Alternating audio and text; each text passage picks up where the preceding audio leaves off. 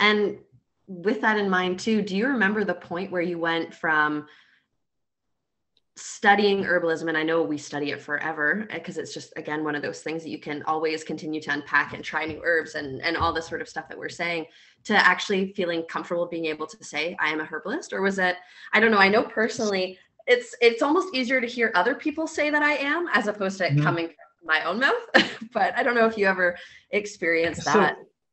Yeah, that happened like early for me, because that same weekend that I went and met Matthew Wood and Rosemary Gladstar and Paul Strauss down at the Botanical Sanctuary in Rutland, Ohio, the United Plant Savers Botanical Sanctuary. That was like sort of, there's an herbalist, I should say, the first like herbalist that I met was an herbalist in Detroit. His name's Gary Wantaja. He's got a shop called Nature's Products, and he's got like, I don't know, like 300 jars of dried bulk herbs in his shop. And you go in there and he fills up little bags for you, and he's got like a beam scale. It's pretty awesome. And so he's like the first herbalist that I met who was really plant-wise. And the first like herbal community anything I went to was this gathering with Rosemary and Matthew Wood, and then also Paul Strauss, because he's sort of like the steward of the sanctuary down there. And two funny things happened when I got up. Is the first thing is I was really unknown then. And as I walked up, there were two young women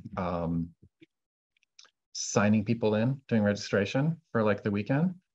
And one of them's like, "You must be Jim McDonald." And I was just like, "Oh, wow, that's weird." And then they both cracked up and they're like, "You're the only dude," because there were no other guys signed up.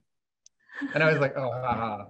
And then one of them said like, "Oh, are you an herbalist?" And this is maybe, only like somewhere between 3 and 4 years into it. And I was like, yeah,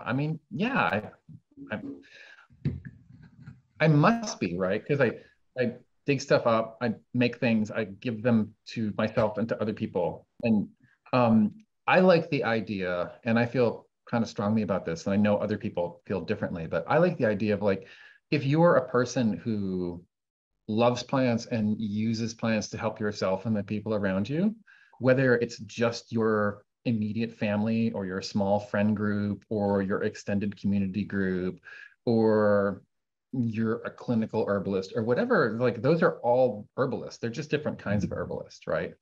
And sometimes I feel like there are a lot of people who think like, oh, you're not an herbalist until you're like a clinical herbalist, or, like you've had a certain amount of learning and, then you can be called an herbalist. And we wouldn't say that about like someone being a cook. And we wouldn't say that about someone being an artist, or like you make your living doing it, right? It's like you can be a cook, but not be a professional cook. You can be an artist, but not be a professional artist. You can be a photographer, but not be a professional photographer. And all we need to do is like have herbalist be the inclusive term. And then if we need to, we can add like an adjective to it and say clinical herbalist or family herbalist or community herbalist or beginner herbalist, or in some cases like not very good herbalist, because there are those out there. And but I really want more people to call themselves herbalists, because what else would you like, if you're not an herbalist, then what else are you?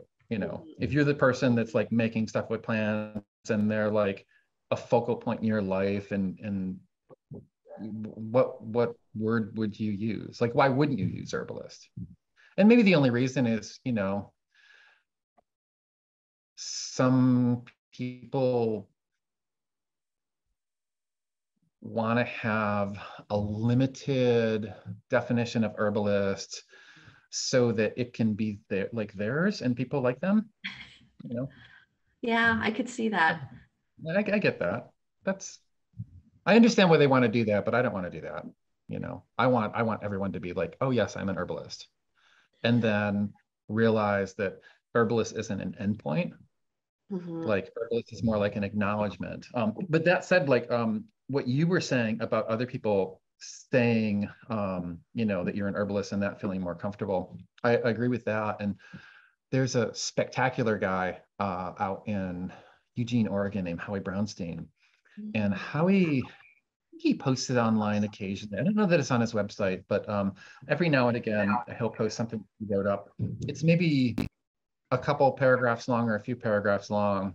And it's about like his students asking them, when am I an herbalist? And in a really well-written piece, he basically says like, you're an herbalist when your community decides that you were their herbalist, right? And it doesn't necessarily correlate to how much education or training, formal or informal, that you've had. It's just like when people are coming to you and they're like, you're my herbalist, then yes, you're an herbalist. I love that. I love that for a few different reasons, because number one, it makes it more accessible to people when we think about it that way, you know, and it reminds me back to the time when everyone living was an herbalist in some way. Like we had to rely on plants for food, medicine, materials, everything we needed, right? And I think it speaks to the connection that we had so deeply way back when. You know, it's not so much that way now, but it makes me think about that too. And I think anybody who works with plants, why not consider themselves an herbalist? But I like what you were saying about when your community comes to you, and that's kind of when you know. That's a good one. Yeah, I mean, for me, one of the big catapults, I guess, learning catapults, is I got sort of like nagged into teaching classes.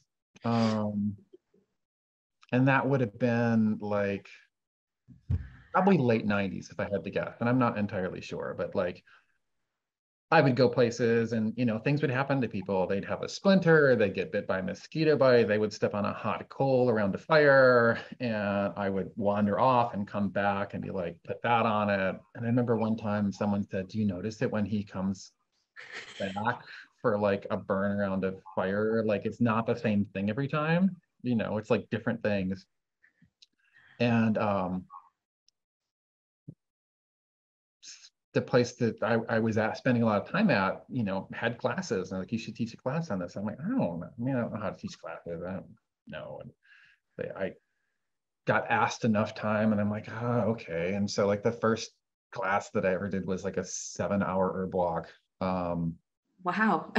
Yeah, it was kind of ridiculous. I think it was like $20. It was a 7-hour herb walk. And, you know, there was like 30 pages of handouts. And I think back then of the first year of classes, like you also got lunch somehow. And I gave everyone like a bottle of tincture. It was, I can't do that anymore. That's not a part of the thing anymore. Yeah, that's I probably am still struggling with pricing and trying to figure out like where like the right ground is for all of that. But when I did that, it's just really because you know, here in Michigan at the time, and things are actually considerably different now, but in Michigan at the time, in the part of Michigan that I was at, there weren't really the people doing it. And so having people come to classes and ask questions and then show up in the next class and then maybe like say that what I suggested or the answer to my question either worked or didn't work or did this unusual thing or that, that's really what got me the experience. Having more than just like a small circle of friends and my wife to try stuff out on, right? I got a broader age range and a broader range of, you know, different issues that people had. I made some good recommendations and some terrible recommendations. Like I still feel slightly bad for someone who had psoriasis. No, I think it was someone had their gallbladder out, and you know I suggested yellow dock decoctions, and now that just sounds like, oh, that was mean. You know, and even then I had drank yellow dock decoctions, but I don't think I had ever drank them like day after day after day after day, because there's a big difference between drinking something like once and being like, oh wow, that has a really interesting flavor, and drinking something like most days every week, week after week after week, when you get to the sort of point where you're like, oh, no. I can't drink anymore. Right. Yeah. So was it after that experience that led you down the educational path of herbalism? Is that kind of where it all started? I taught the class, and then because I did a spring walk, I was like, well, I guess I'm going to do like a summer walk and a fall walk. And then I was like, oh, now it's cold and snowy. I guess I can do a class on like immune system herbs. And then in the winter, I guess in January, I did a class on like herbs and stress and nervous system stuff. And then for the longest time, March was sort of like I would think of some class that I could do, and it might be respiratory stuff or digestive stuff. So it started off where I was teaching like every 2 months at this one location, Upland Hills Ecological Awareness Center, where I taught for decades. And then, students who came there would say like, oh, would you come here and teach? And would you come there and teach? And, that happened. And there were times when the turnout was great. And there were times when the turnout was like depressing, maybe not depressing, but like, that made me think like, oh, I would feel like really happy, like, oh, things are going really good. Maybe I should keep doing this. And then I'd have like really lousy turnout for a couple classes and go like, oh, maybe this isn't going to pan out. But mostly people said like, if they say like, how did you get to where you are? It's just largely because I just didn't stop doing anything. I just kept teaching classes, and I kept learning, and I kept asking questions, and I keep wondering about stuff. Yeah, that makes sense. That makes sense.